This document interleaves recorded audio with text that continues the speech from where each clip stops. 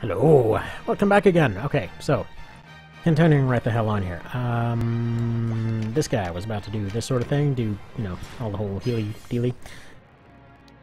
Alright, I'm gonna run and fast forward for a little bit, because I want to finish up this one and do the next one.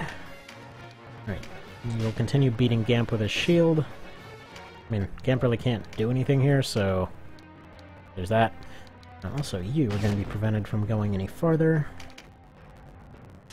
Yeah, there we go. I mean, Gampp is slowly going to win that fight, but I'm hoping I get some support to him before then. There we go. Yeah, there we go. Get the Aegis over on him. Aegis, whatever. That one. And all you folks fortificated. No fortificating on the volcano! There we go. And since I don't have to worry about recruiting this guy later, just go ahead and do this sort of thing. Have Voltaire finish him off.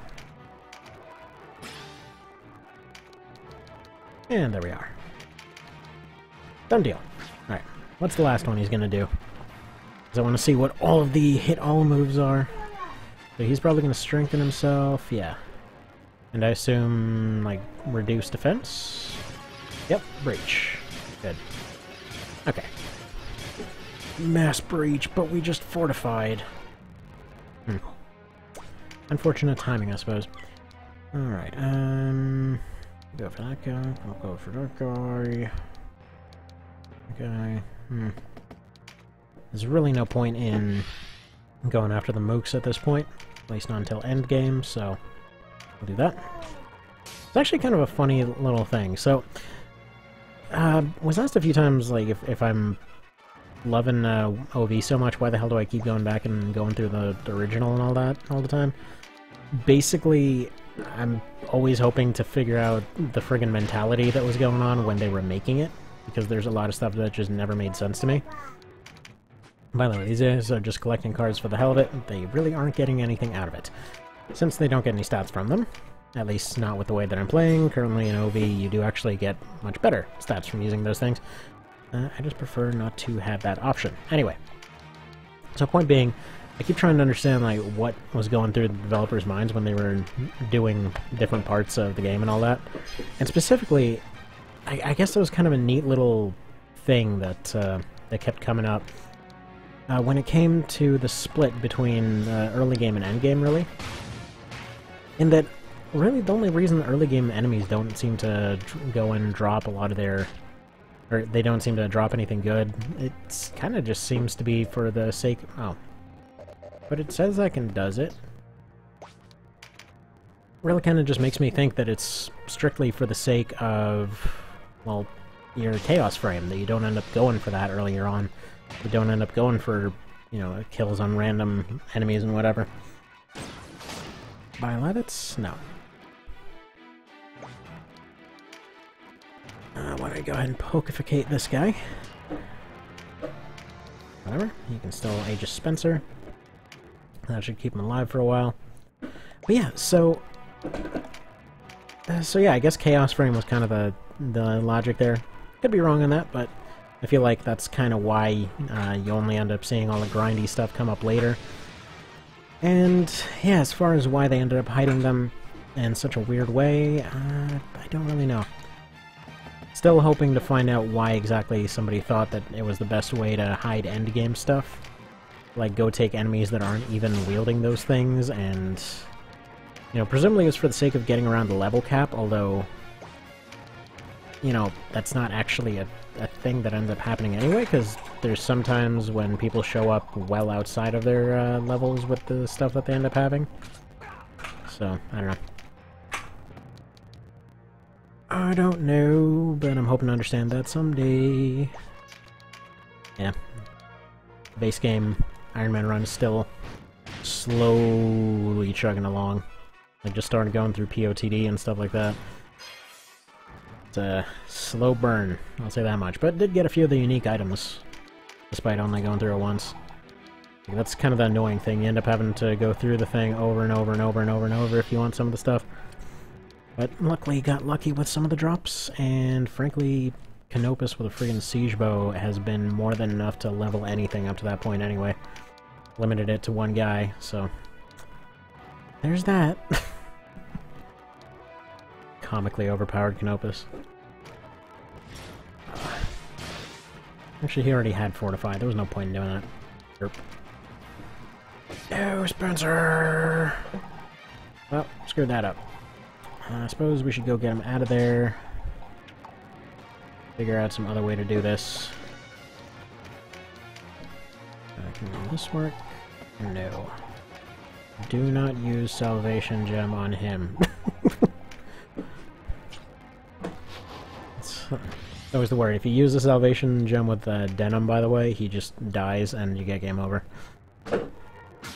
So there's that. You know, just don't do that sort of thing. In general, kind of a bad idea.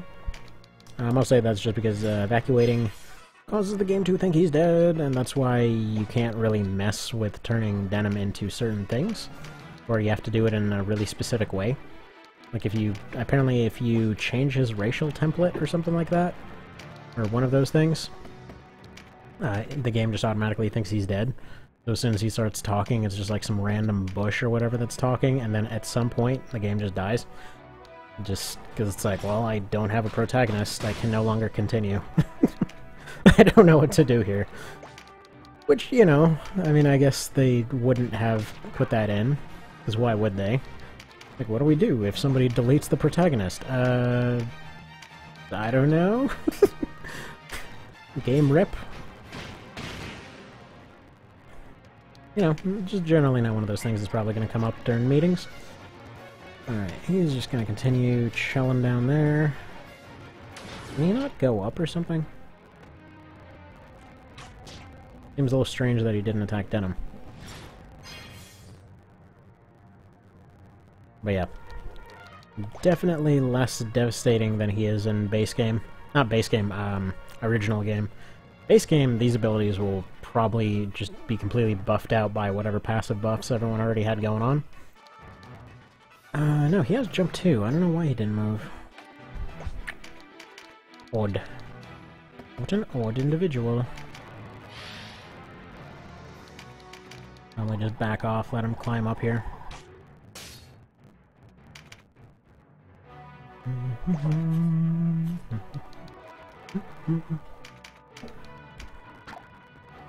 Some squishies to go after. There we go.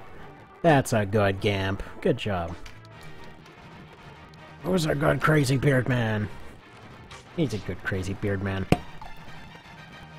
I should check if Rakes responded to the request to make him into a shaman. Need to at Mr. Rakes. Where's the little pointy arrow uppy dealy? There we go. I must at you. That must be annoying. I have to know if he can be an oracle. Also, yeah, found out my car has a month to live. You don't hear that very often.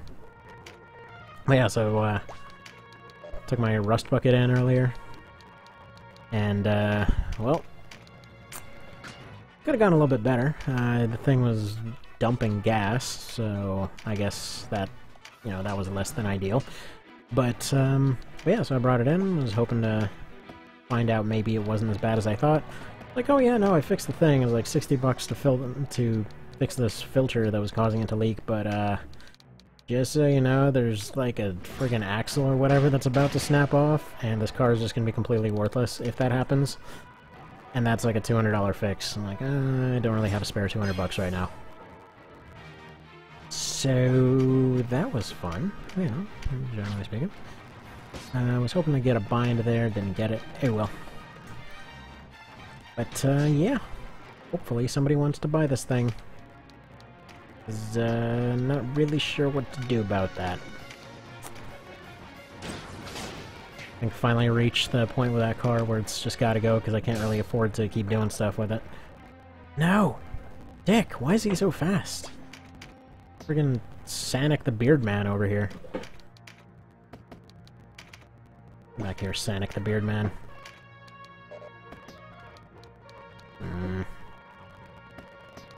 Alright, I'm just gonna need him to come back.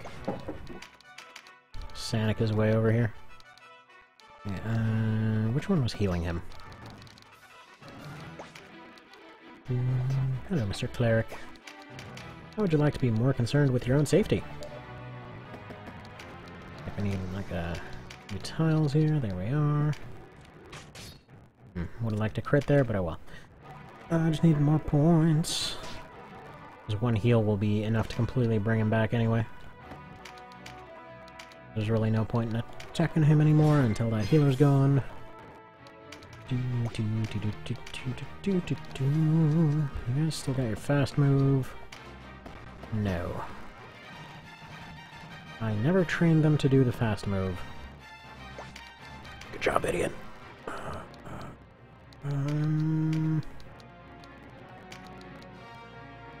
Yeah, do that, I guess.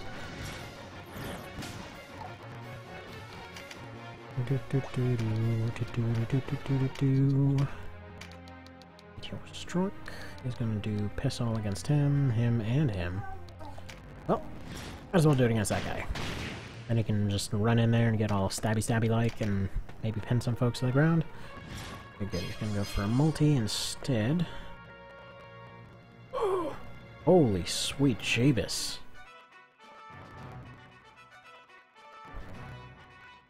I'm sorry. Got some texts from the wife here over some stuff for rent. Oh my god, that house is sexy. There's just no two ways about that. There's one sexy 5-bed. No, that is not the same guy from... Okay, last year when we were moving, there was this popular Craigslist scam going around of some guy claiming to be, oh, you know, I'm out of town, I need somebody to run my place, and, you know, it was one of those, go ahead and send the money in and I'll friggin' make a drop point for the keys or something. And apparently a lot of people fell for that, despite the fact that it's like, okay, mysterious entity from another place wants to, you know, rent to you despite the fact that you have no way to actually physically get the keys. Yeah, this seems legit. But I mean, I guess $1,400 a month seems legit.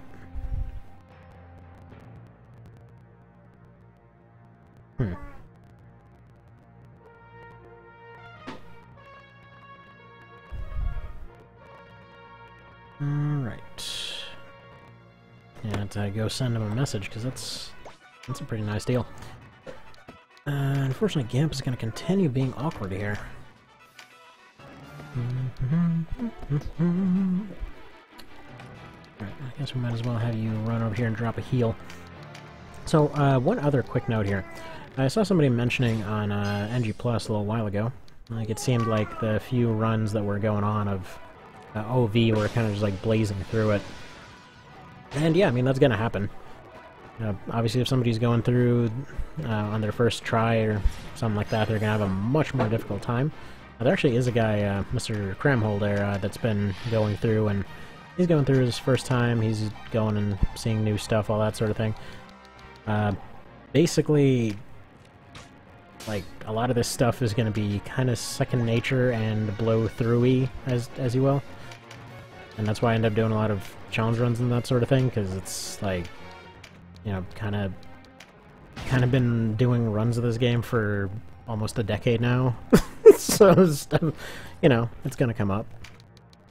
And I'm pretty sure the other ones that have been doing it are doing that too. So, that comes up. I don't know, it just came up the other day. Just figured I'd mention it. Mention it with words. Okay.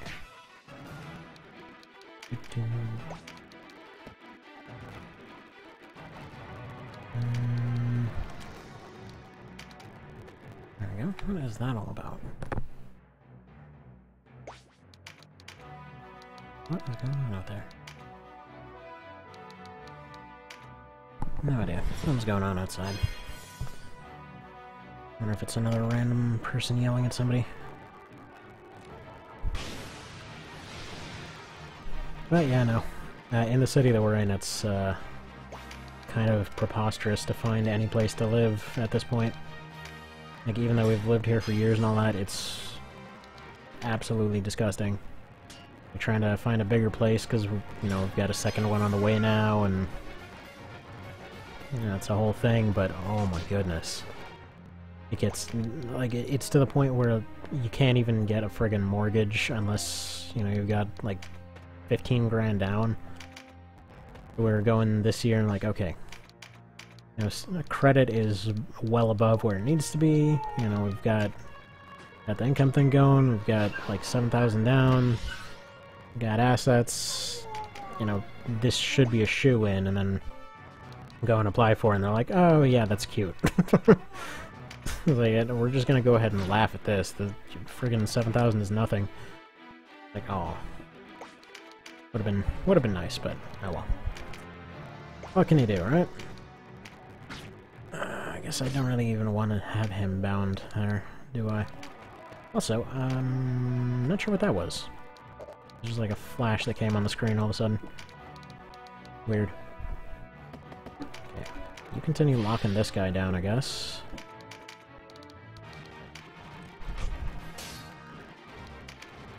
I'm gonna be in a little bit of a stalemate here, because these guys can go around and mop up their rando damage all over the place, but Gampp is awkwardly hiding in that corner.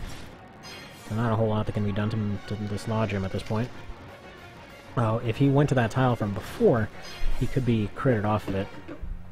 But these guys are just gonna slowly and awkwardly work their way down the mountain, taking these guys out as they go along.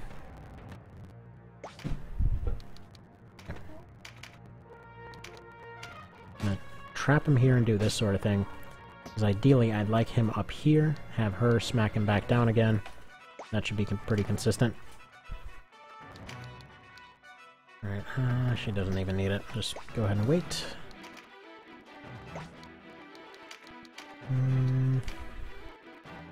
Okay, go ahead and do a basic.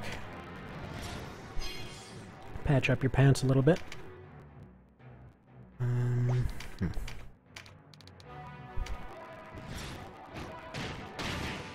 Okay, so yeah, continuing on with the story there. Like, last year, it seemed like it was ridiculous already, because it's like friggin' 100k for a house that's completely falling apart. I'm like, oh, you know, surely it has to crash. It has to be going somewhere, and then this year comes along and they're like, no, prices went up by like 40 grand over the last year. Like, wow. You maybe want to stop growing so much at some point? It's getting a little bit disgusting here. Like, it's gotten to the point where literally somebody went and bought a bunch of the cheap crap all over the place, demolished said cheap crap, built even cheaper crap, so there's just like a bunch of friggin' paper-thin wall houses that, yeah, you can go and pay full price for. You'll pay like 140k for one of those. And yeah, good luck when that thing falls apart, because no one's gonna help. And apparently that's perfectly acceptable, because they're technically still standing right now. By the way, one weird quirk I'm noticing over and over, whenever a unit is being healed repeatedly, and then, you know, the next turn they end up getting hit by something, if you keep repeating the same action, it seems like they take more and more damage from it for some reason. I don't know what that's all about. Like, if it's an anti-laming feature or something? Like, it only seems to apply to some things, but kind of interesting that it works that way. Okay, that's not worth it. What if you hit him with this?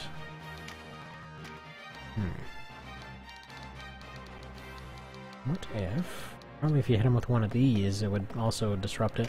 And it also wouldn't be blockable. Yeah, there we go.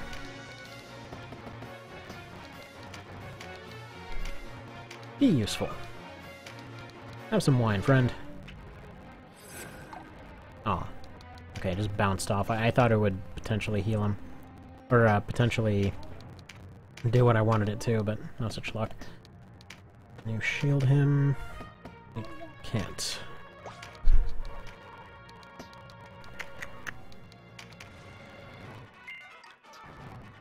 Man.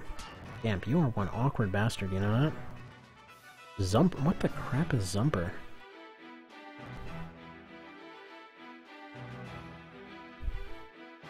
Is that this thing's address?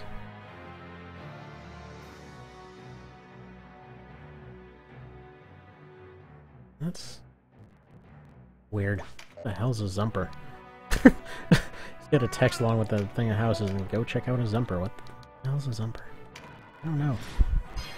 I should go check it out. Ah, you say? No, this might end up being a part of its own. Actually, longer than the other part. Oh, you awkward bastard.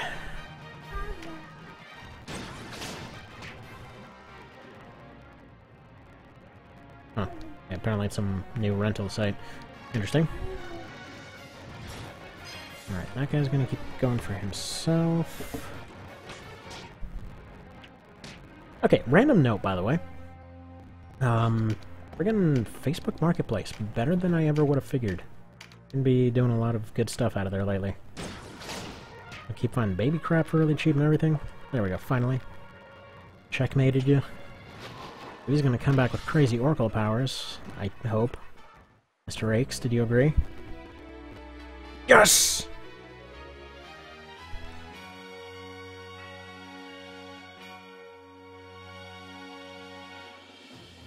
Okay. Should be... okay, it sounds like he's saying that there should be enough room. So I think we might have Gampp the Oracle. Oh, that'd be pretty freaking sweet. Okay, now Cash was gonna go pull a complete traitor act here, as she does. She says... Alright, so she's gonna just go hang out over there. Rhyme is next. Yeah, we'll just go ahead and get that done. We'll put you this? Well. But yeah, they both get betrayed. Then Vice shows up and like, oh yeah, no, I totally betrayed everyone.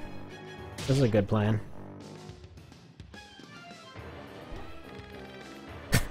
And what's funny is, like, he basically does this whole thing, starts this whole plan. Like, oh, you know, already won the thing. Then this friggin' legend over here holds off 5 guys like nothing. The city gets attacked. And yeah.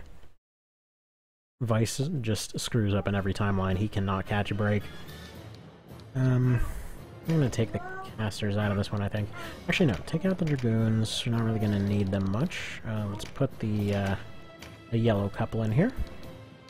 Let me take out Spencer and put Bess up here. That way we have the 3 Terranites. Get them some experience. Place Denalta with you. And I'd like a little bit more offense, so let's get another archer going. Because usually, if I recall this map correctly, the backline squishies are the problem.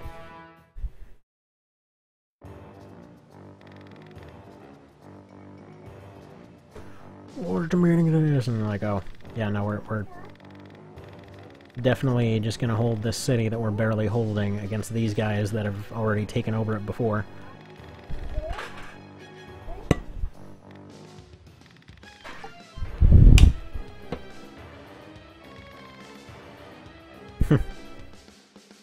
Yeah, now he mentions it, despite the fact that that strategy's been ongoing for a long time now. Yeah. So Hiram's a bit of a toughie. Got a cleric over here to deal with. Got one over here too, I think. No? Yeah, no, this is the single cleric map by the looks of it. Okay. Fair enough. I don't know why I still have him here. Did not mean to have Ban here. Well, dang. Okay, hopefully should be just out of range to use his ability here. I'm going to take a few snipes at him.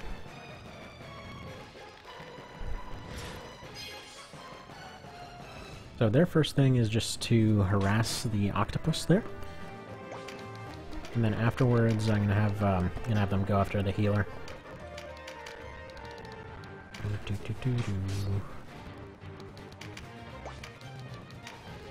Canopus goes up front, you go up front. Everyone goes up front. It's a fun time. By the way, the reason I call them the yellow couple here, technically speaking, it's kind of implied that these two are just an awkward, nobody bothers to say anything couple. Like, Sistina's all about the whole war thing, then Fulcrit's are like, oh, swoon, and yeah, then nobody ever ends up doing anything. Like, you know what? Screw it. Time to play matchmaker. Get them two together. Which you'd think would be more awkward considering last run it kind of seemed like Denim and Sestina were a couple, but whatever. Doesn't matter. Don't think about it too hard. Every run's its own timeline. Okay. This. Forward going. Yeah, I love that Warlocks are a little bit underpowered, but they've got so many tricks up their sleeve that they can just make up for it with all kinds of cool crap. Okay, you need to major heal here. Do this sort of dealy. I guess you do that too, huh?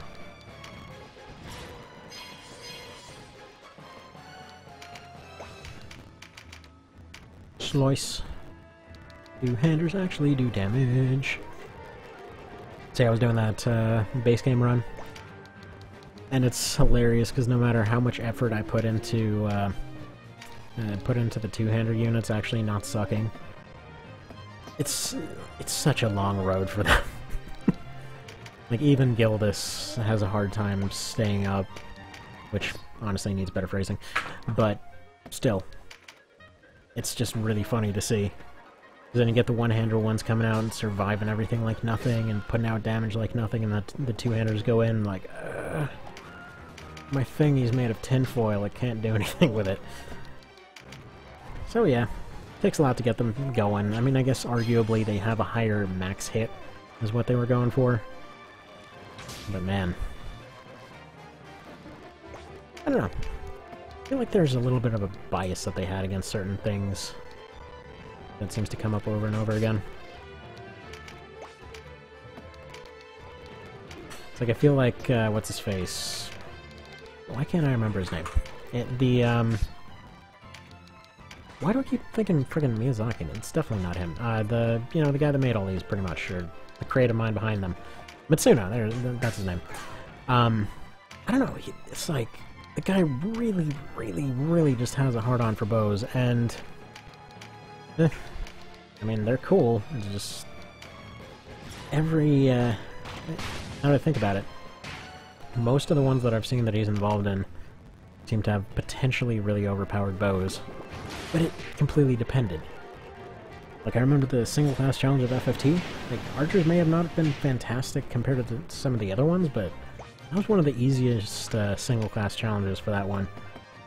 Like, you basically just went through the entire thing, just charge-shotting everything before it got close. Ah, jeez, they're having a hard time. There goes Ban. Could be a little bit of a problem, actually. But yeah, no. The archers and snipers in FFTA and FFTA2 were pretty crazy strong. The archers in this are just grossly overpowered. And I think it's... I don't know. I did not mean to do that.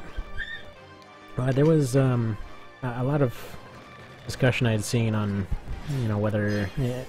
just how Asian cultures view arrows and that sort of thing. And I don't know, I wonder if there's any credence to the whole thing where there's a thought that arrows were a lot more, seemed a lot more effective on an Asian context because of different designs and whatnot. Although I do recall reading about there even being a phase in like a lot of Japanese warfare there. Just kind of like a phase during the fight that was just referred to as armor testing, that was literally just everyone fired all their arrows at the other guys, and if they got something, great, otherwise everybody's just sitting there waiting to get hit a bunch, and, you know, then they would just go forward and go at each other and that sort of thing. I kind of lost my train of thought there, but point being, you know, they also seem to have armor that was effective against arrows, so I don't see why they would view them as being particularly effective or something. Who knows? Probably not a broad cultural thing. You know, what can you deal with here? Ideally, I'd like them to deal with her, but I don't know if they can all line up for that. But you have just enough range. Fortunately, they really kind of tore apart the front line here. Bane wasn't part of it, but, you know what I mean. The thing with the unpleasantness happened. Okay, so healer goes away. Yeah, Archer's moving before they can get a heal off. Nope, this is actually going to go over here. I was hoping for a crit. No such luck. Ah, you suck. Okay. Hopefully. This next one has a tremendous in him. Sure enough, she does. Oh. Apparently we have gone to the animal fair. We have gone to the animal fair several times, in fact. There we go. Goodbye. Now everybody should just be able to lay a smackdown on that one guy. Okay, I want these guys to get TPs. Actually, no, they don't even have rank 2 yet. Wonderful! Screwing this up entirely. Oh, hi, you. And it sounds like it's time to cut this thing. Alright.